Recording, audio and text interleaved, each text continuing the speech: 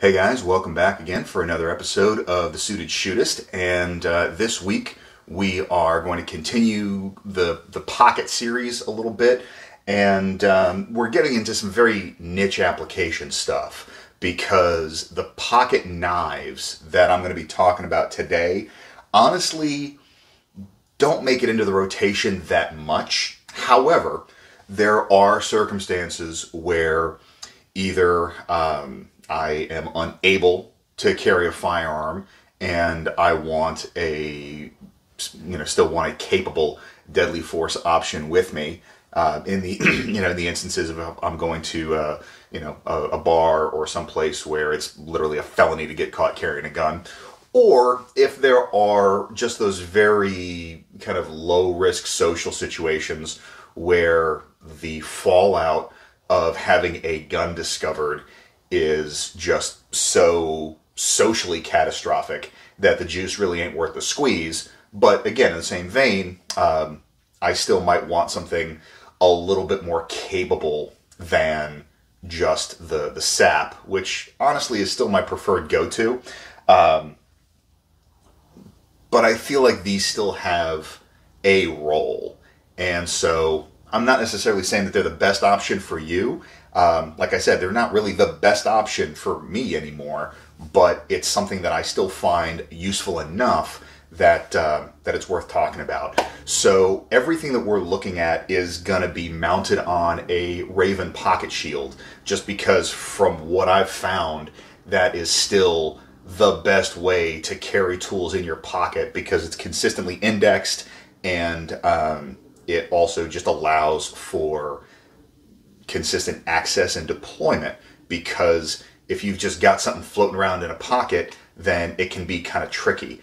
The pocket shields also work great if you're just trying to make everything else lower profile. So if you carry a folding knife or a flashlight or pepper spray or all of the above, and you don't want the tell of those clips hanging out of your pockets, then the shields are a great option. So what we're looking at is, in the event that I'm just not carrying a gun for whatever reason, the other thing that I like about something like this is I can have my hand on the tool without really being in as overt or aggressive of a posture as reaching for something on my waistband.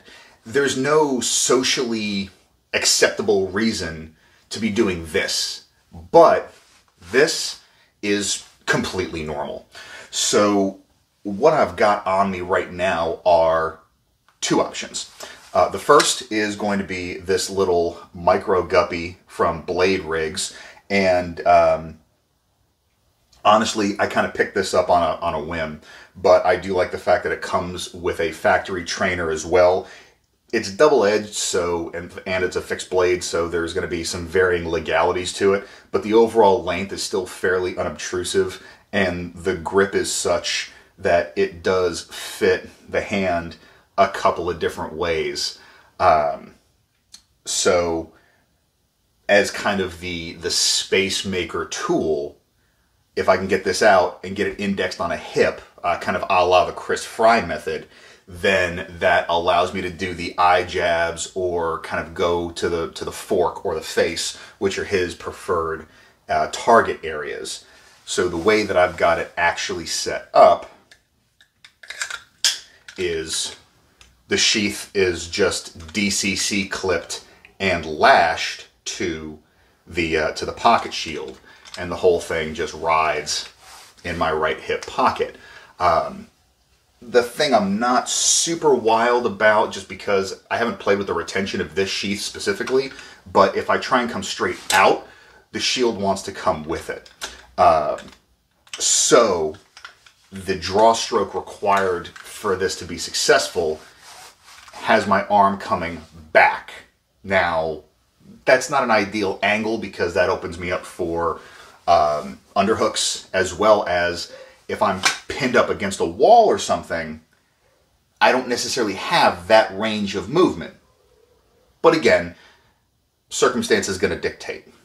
So that's something to factor in. So this doesn't really get a whole lot of road time anymore, but I'm not really saying that this is a solution for anybody. I'm just using it as an example of how this kind of thing can be set up.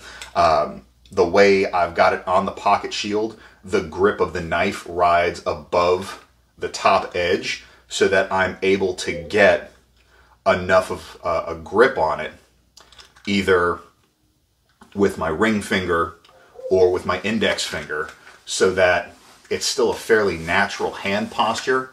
And then, well, see, again, you have to be very specific with it in order for it to come out all the time. I really should spend a little bit more time playing around with this to get it dialed in.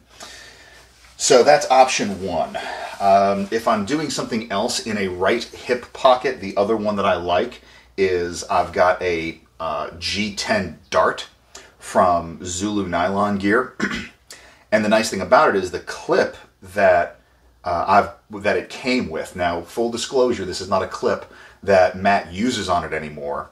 He's found a more robust method for attachment, and that particular clip has been discontinued. But I still have a few spares laying around, so I'm not overly concerned about it. Because it's a G10 knife, Kydex sheath, plastic clip, there's no metal signature to it at all. And the nice thing about the clip configuration is if I've got just a spare pocket shield, I can literally clip it to it, and the tooth catches in one of these notches nicely enough that it really doesn't need any further attachment onto the pocket shield. And so it just pops out, and I've got my little pokey.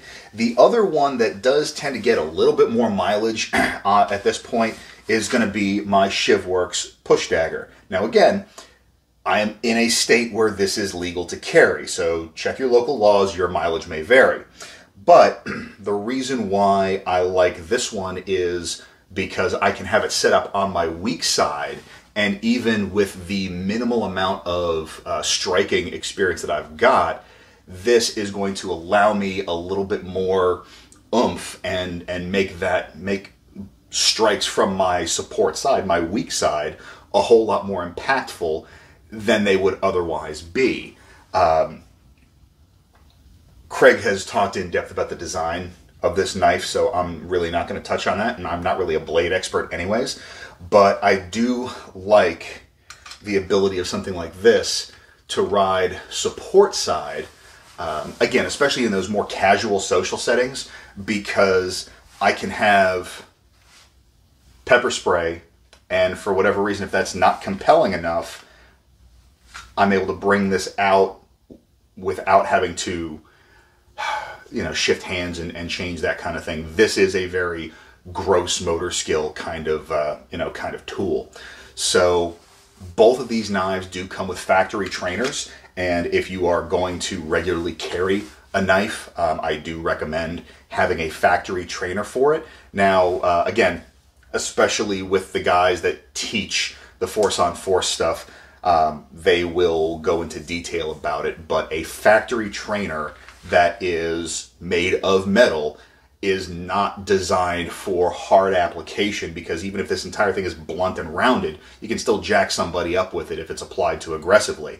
So that's where foam trainers like the Knock knife come into play. I don't know if they have one offered for the push dagger, but I do know they make it for the clinch pick, and making something that is analogous to that for the little micro guppy here is not hard. I've got some, basically in the home gym that we have, the foam interlocking mat material that they sell at like Academy.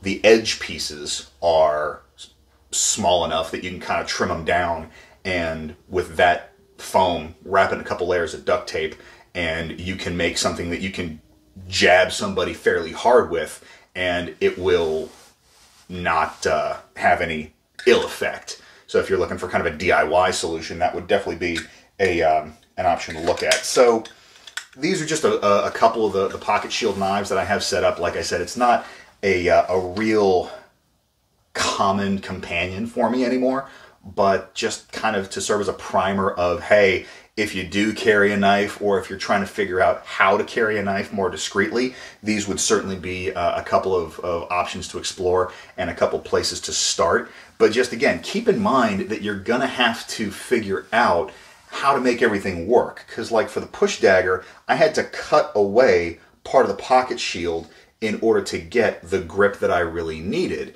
And I'm probably going to need to take a Dremel to this sheath, because sometimes I do have a hard time overcoming the retention of it. It's a little too stout. So those are all things that you have to practice if you're planning on carrying this intentionally and for any serious use. So, like I said, this is just kind of a little food for thought. I know that knives are a big part of a lot of people's carry. And again, when you're talking about slightly more elevated wardrobe, having a knife clip hanging out of your pocket is not necessarily the most appropriate or the most socially fluent thing to do, depending on your environment. So I'm always about making sure that you have the options to avoid any unnecessary scrutiny. So hope you found this useful. I'll catch everybody next week, and stay sharp.